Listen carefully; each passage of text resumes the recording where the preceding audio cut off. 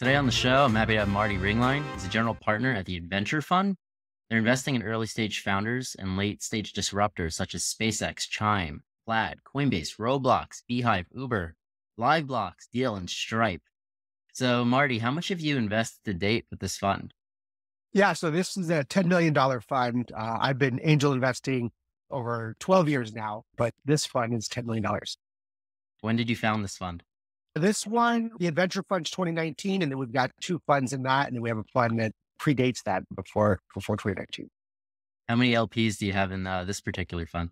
Yeah, so we like having a lot of LPs. We like it being more of a community. So we got about 150 LPs. Most of them are seasoned operators, so folks that were early engineers at places like LinkedIn or Shopify, and then they just got on to do well in their careers, accumulate a high net worth, and now they mostly angel invest themselves. So, what was it that brought you into the space of venture investing? Yeah, if you go way back, I'm just a designer who learns. So in the early 2000s, that's a pretty rare skill set. But it got me into entrepreneurship, where I created a company that I didn't know was going to be a startup, turned into a startup. That startup had an acquisition. We sold it to Twitter back in 2012. And then that just honestly afforded me a little bit of disposable income, transporting me into the heart of San Francisco at a pretty, interesting time. Because other than 2012, I'd say like 2008, and then like right now, probably the most exciting Silicon Valley angel investor in recent history. I just started making angel investments. And then you fast forward 10 years, so that's 2012. Some of those investments went pretty well and gave me a little bit of a track record, at least enough to create a tiny little fund. In the world of venture capital, it's $1 billion, pretty small. With that acquisition of Twitter taking it over, what was that experience? Were you expecting that, or did it catch you off guard? Yeah, if I rewind like maybe 4 months before Twitter, it definitely caught us off guard. We were an R&D shop just doing experimentation, mostly for Silicon Valley companies. So Apple was our biggest customer. And eventually Apple makes an acquisition offer, but it's very unromantic. It's basically, oh, we see how much we're paying you every year. We're assuming we're probably somewhere between.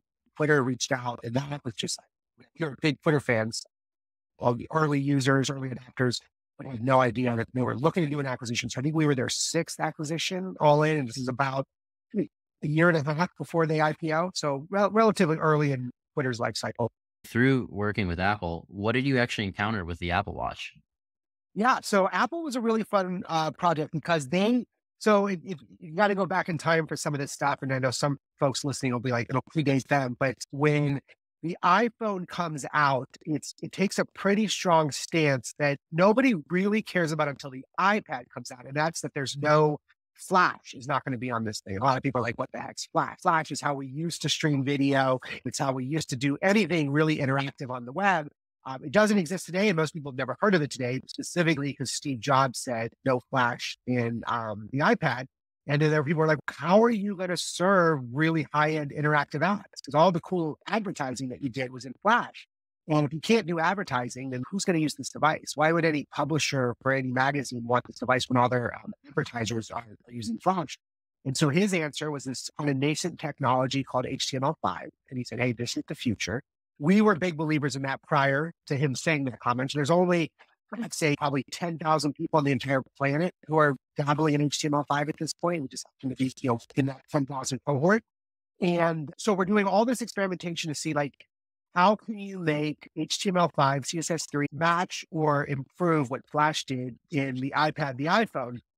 And they would constantly send us specs for things that didn't exist yet. And you always knew what it was. It's the next iPhone, right? Bigger screen, better processor, more memory. Okay.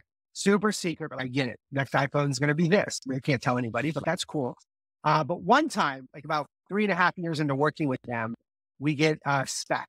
And we think, okay, Apple just really loves us. They love working with us so much that they're messing with us because they sent us, and you kind of foreshadowed it, but they sent us this spec where the processor was really slow, almost archaically slow. The JavaScript engine just felt like we were designing something for early 90s, late 90s. Like, why would they do this? This clearly isn't the next version of the iPhone or the iPad. What could this possibly be? We thought, okay, they're just having fun with us.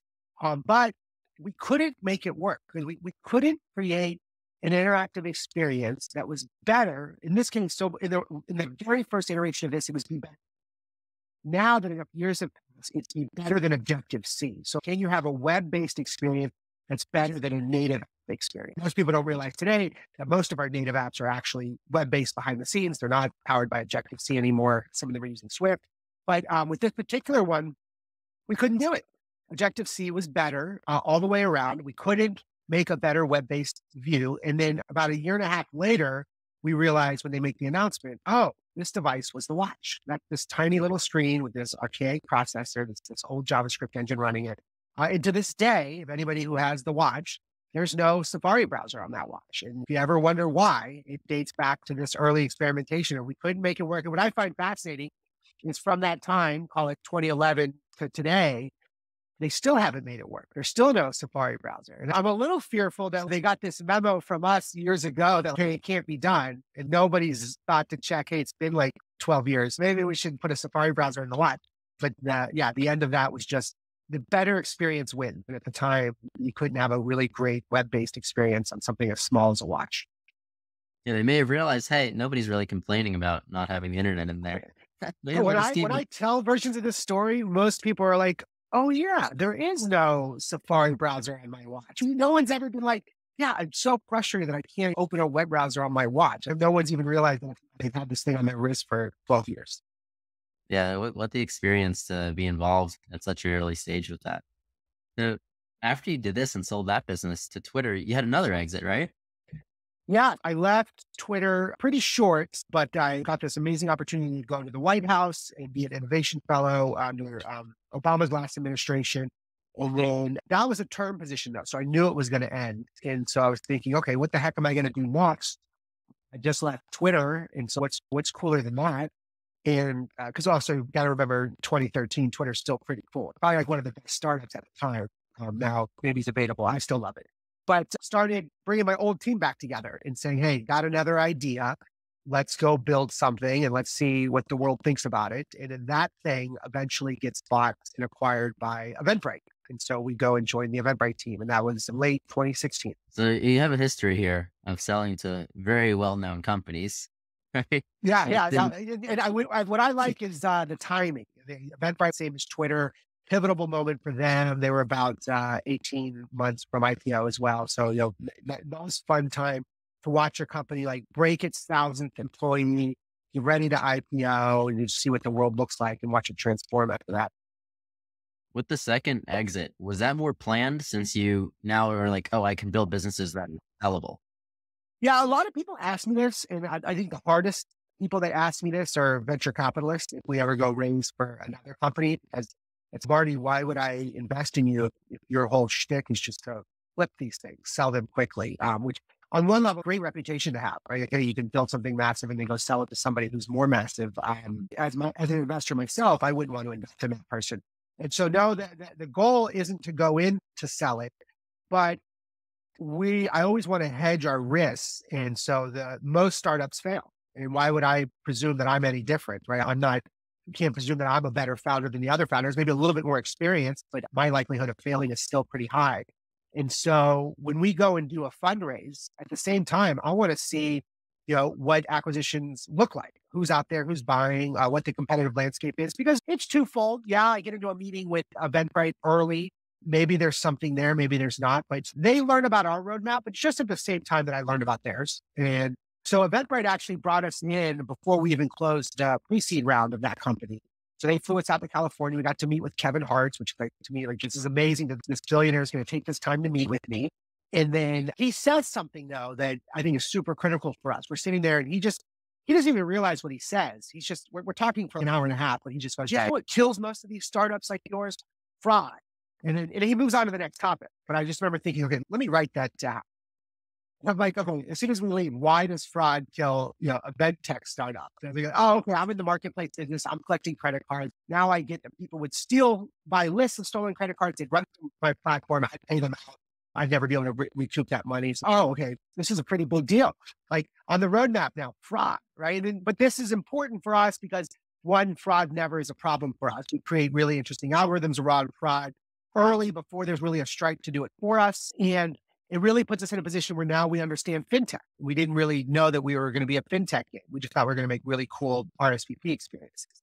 And that becomes critical later in our careers too. So with the knowledge that most startups fail, why the decision to now invest in early stage startups and founders? Yeah. So if if you're not in the investment game, you won't be familiar with this term, the power law, but we live and die by the power law. And the power law is the answer to your question. Just to make the math easy, let's just say I'm going to do 12 investments a year, right? One a month. Of those 12, though, the math is that 11 of them will fail. They'll go to zero. But the one that doesn't, right? It needs to be so successful and so big that it pays for the other 11. So you need a really big outsized return on that one.